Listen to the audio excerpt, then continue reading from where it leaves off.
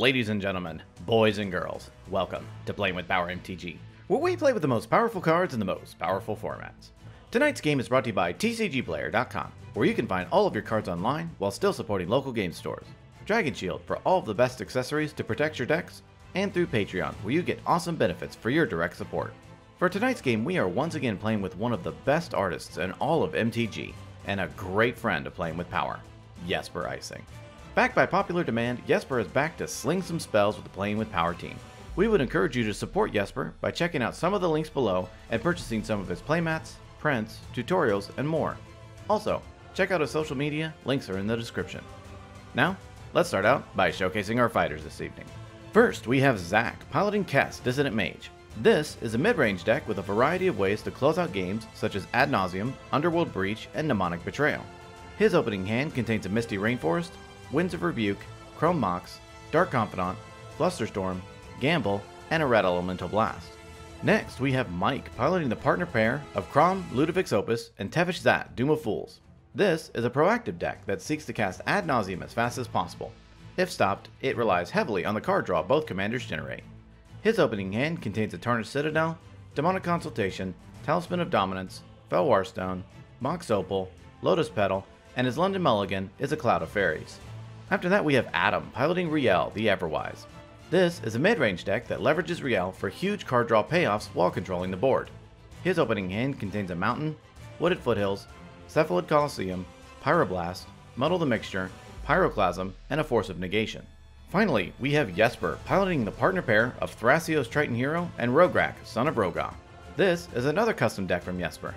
This is a mid-range deck that is all about mana. His opening hand contains a Volcanic Island, Springleaf Drum, Soul Ring, Trophy Mage, Flusterstorm, Mountain, and a Forest. Without further ado, let's begin this venomous, vicious, villainous, valiant, vast vault of vigor. Zach wins the MTG Twitter scavenger hunt and gets to start us off. Zach draws a card for turn and plays a Misty Rainforest. He casts a Chrome Mox, imprinting Winds of Rebuke. He cracks Misty Rainforest, pays 1 life, and fetches up an Underground Sea onto the battlefield. He casts a Dark Confidant. Zach passes. Mike draws a card for turn and plays a Tarnished Citadel. He casts a Mox Opal. He casts a Lotus Petal. He cracks his Lotus Petal to cast Felwar Stone. Mike ends the turn. Adam draws a card for turn and plays a Wooded Foothills. He cracks it, pays 1 life, and fetches up a Volcanic Island onto the battlefield. He passes to Jesper. Jesper draws a card for turn and plays a Volcanic Island. He casts his commander, Rograkh, Son of Rograkh. He plays a Springleaf Drum. He taps Rograkh and Springleaf to cast Soul Ring. Jesper passes. During his upkeep, Zach reveals Exotic Orchard through Dark Confidant. He draws and plays Exotic Orchard. Zach casts Gamble. He fetches up a card into his hand and then discards a card at random, which is a Limdul's Vault. He casts Ponder. He looks at the top 3, rearranges, and draws a card. He passes to Mike. Mike draws and casts a Talisman of Dominance. He casts a Wishclaw Talisman. He ends the turn. Adam draws and plays an island. He chooses to hold open mana and passes to Jesper. Jesper draws and plays a forest. He casts his other commander, Thrasios, Triton Hero. He casts a Trophy Mage. Trophy Mage enters, and Jesper fetches up a Cloudstone Curio into his hand. He ships the turn to Zach. During his upkeep, Zach reveals a Mox Opal through Dark Confidant. Still in his upkeep, he casts Vampiric Tutor. He fetches up a card onto the top of his library and then loses 2 life. He draws and casts Mox Opal. He casts a Mana Crypt. Zach passes the turn. Mike draws and then activates Wishclaw Talisman. Mike fetches up a card into his hand and then gives the talisman to Adam. He casts a Dockside Extortionist. It enters, and then Mike creates 6 treasures. He sacrifices the treasures to cast his commander, Kraum, Ludovic's Opus. He moves the combat and attacks Zach with Kraum. Zach takes 4, and then Mike passes. Adam draws and plays a Mountain. He casts Gilded Drake. It enters, and then targets Kraum. In response, Mike casts Deflecting Swat, changing the target of Gilded Drake to Thrasios. Adam then gains control of Thrasios, and Jesper gains control of the Gilded Drake. Adam ends his turn. Jesper draws and plays an island. He moves to combat and attacks Zach with Gilded Drake and Trophy Mage. Zach declares no blocks and takes 5. In his second main phase, Jesper casts a Mana Vault. He casts Cloudstone Curio. Kraum triggers and Mike draws. Adam responds to the Cloudstone Curio by casting Force of Negation, exiling Muddle the Mixture. Cloudstone Curio is countered and exiled. With his plans foiled, Jesper passes to Zach. During his upkeep, Zach reveals Grim Monolith through Dark Confidant, loses 2 life, and then puts it into his hand. Still in his upkeep, he loses his Mana Crypt flip and takes 3 damage. He draws and casts Grim Monolith. He casts a Felwar Stone.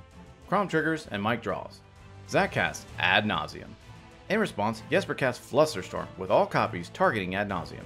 Zach responds with a Flusterstorm of his own, with each copy targeting one of Jesper's Flusterstorms. Jesper pays 2 of Zach's Flusterstorms, and then his remaining 2 copies of Flusterstorm counter ad nauseam. With the stack resolved, Zach ships the turn to Mike. Mike draws and plays a Training Center. He casts Chain of Vapor, targeting his Dockside Extortionist. In response, Jesper casts a Braid, dealing 3 damage to Dockside, killing it. Chain of Vapor fizzles, and Mike follows up by casting Thassa's Oracle. In response, Adam casts Pyroblast, countering the Oracle. With his win attempt in shambles, Mike moves to combat. He attacks Zach with Kraum. Zach takes the hit, and Mike ends his turn. Adam draws and plays a Cephalid Coliseum. He casts Rhystic Study. Adam passes. During his draw step, Jesper takes the damage from Mana Vault. He plays a Mountain. He moves to combat and attacks Adam with Gilded Drake and Mike with Trophy Mage. Unfortunately, Jesper is out of gas, so he passes to Zach. During his upkeep, Zach reveals a Polluted Delta through Dark Confidant. Still in his upkeep, he loses his Mana Crypt flip and takes 3 damage. He draws and plays a Polluted Delta. He cracks it, pays a life, and then fetches up a Volcanic Island onto the battlefield. He casts his commander, Kess, Dissident Mage, paying for Rhystic Study. He casts Ponder from his graveyard through Kess, paying for Rhystic Study again. Kraum triggers, and Mike draws a card. Zach looks at the top 3, doesn't like what he sees, and shuffles. He draws a card, and ends his turn. Mike draws and casts his other commander, Tevesh Zot, Doom of Fools, paying for Rhystic Study. He activates Tevesh's first ability and creates 2 Thrall tokens. He ships the turn. Adam draws and casts his commander, Rielle the Everwise. Adam ends his turn. During his draw step, Jesper takes the damage from Mana Vault. He casts a Felwar Stone. Jesper moves to combat and attacks Adam with Gilded Drake. Adam takes the damage, and Jesper passes to Zach. During his upkeep, Zach reveals a Simian Spirit Guide through Dark Confidant. Still in his upkeep, he wins his Mana Crypt flip. He draws and casts a Talisman of Dominance. Rhystic Study triggers, and Adam draws. Zach exiles Simian Spirit Guide from his hand and adds a red. Zach casts Windfall. Kraum triggers, and Mike draws a card. Each player discards their hand and draws 5. Rielle triggers, and Adam draws 5 more cards. He plays a Morphic Pool. Zach casts Cabal Ritual with Threshold. He makes 5 black. He casts Wheel of Fortune. Each player discards their hand and draws 7. He casts Mystical Tutor. Rhystic Study triggers, and Adam draws. Zach fetches up a Yawgmoth's Will onto the top of his library. He casts Grinding Station. Rhystic triggers, and Adam draws. Zach activates Grinding Station, sacrificing Mana Crypt, and mills himself for 3. He casts Wheel of Fortune from his graveyard through Kess. Everyone discards their hands and draws 7. Unfortunately for Zach, he runs out of steam and has to pass to Mike. Mike draws and pays 2 life to cast Gitaxian Probe, targeting Adam. Rhystic Study triggers, and Adam draws. Mike looks at Adam's hand and draws a card. He taps Talisman of Dominance to cast Dark Ritual. Rhystic triggers, and Adam draws. Mike adds 3 black and then plays a Morphic Pool. He follows it up by casting Cabal Ritual with Threshold, paying for Rhystic Study. Mike adds 5 black. He casts a Mnemonic Betrayal. The table realizes how big of a threat Betrayal is, and Adam responds by casting Swansong. Mike responds by casting Flusterstorm, with all copies targeting Swansong. Rhystic Study triggers, and Adam draws. In response, Jesper hard casts Force of Will, targeting Mnemonic Betrayal. Rhystic Study triggers, and Adam draws again. Force counters Betrayal, and Flusterstorm counters Swansong. Mike then casts Underworld Breach. In response, Jesper casts a Swansong of his own, targeting Underworld Breach. Rhystic triggers, and Adam draws. Breach is countered, and Mike creates a 2/2 bird. With his plans dashed, Mike decides to activate Tevesh's second ability, sacrificing a Thrall and drawing 2 cards. He casts a Gilded Drake, paying for Rhystic Study. It resolves and targets Kess. Mike exchanges control of the Gilded Drake with Kess. He uses her ability to cast Chain of Vapor from his graveyard, targeting Rielle. Rhystic Study triggers, and Adam draws again. Rielle bounces, and Mike finally passes the turn to Adam. Adam draws and casts a Mana Crypt.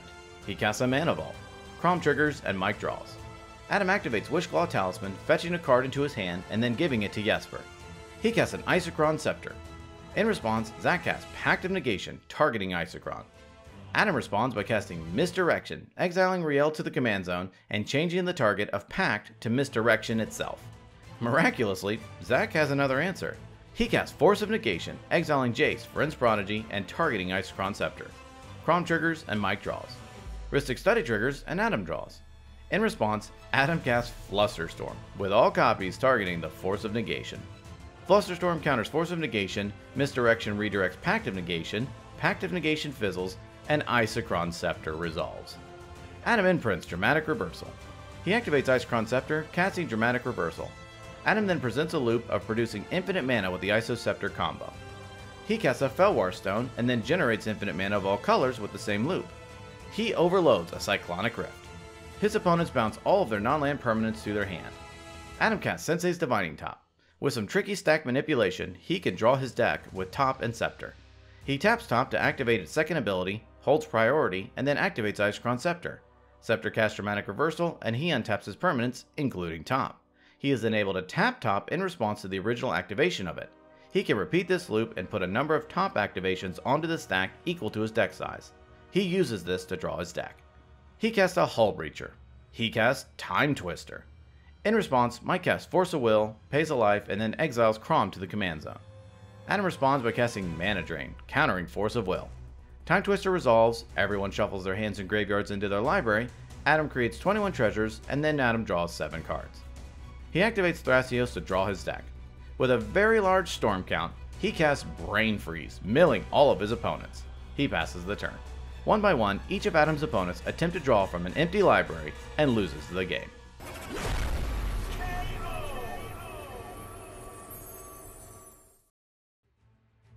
Ladies and gentlemen, what an amazing game. Congratulations to Adam on his win. He was patient and went for the win right after Mike spent most of the table's interaction. His final turn was a little complicated, but that happens sometimes in CEDH.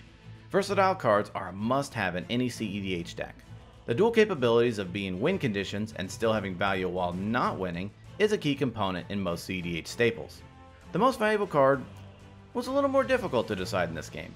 At first, we thought it should go to Rhystic Study or Kraum for their draw power. We also considered giving it to Kess for the ability to recur from the graveyard. We also considered Gilded Drake for how potent stealing a creature could be.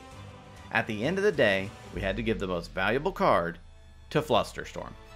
A counterspell with Storm is unbelievably powerful, as each instance is a separate spell on the stack. That means if you wish to counter Flusterstorm, you have to counter each instance with a spell of your own. This raw power is what makes Flusterstorm such a powerful card. Let us know in the comments below what you think the most valuable card was. We always love hearing what you all have to say. Thanks again to Jesper for playing with us. This was another wild game we played with him, and we wouldn't have it any other way. Well, that about wraps it up for this episode. You can help us out by liking, sharing, subscribing, and also supporting us on Patreon. Thank you so much for watching, and we will see you next time.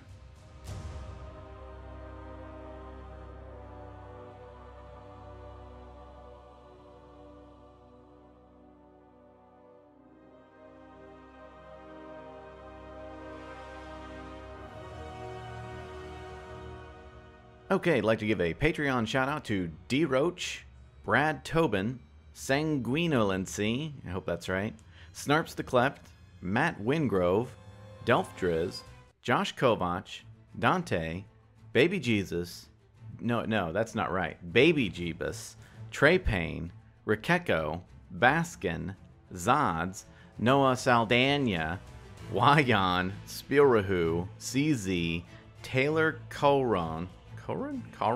Taylor Colrun, and Nick. Really appreciate it. You guys are the best.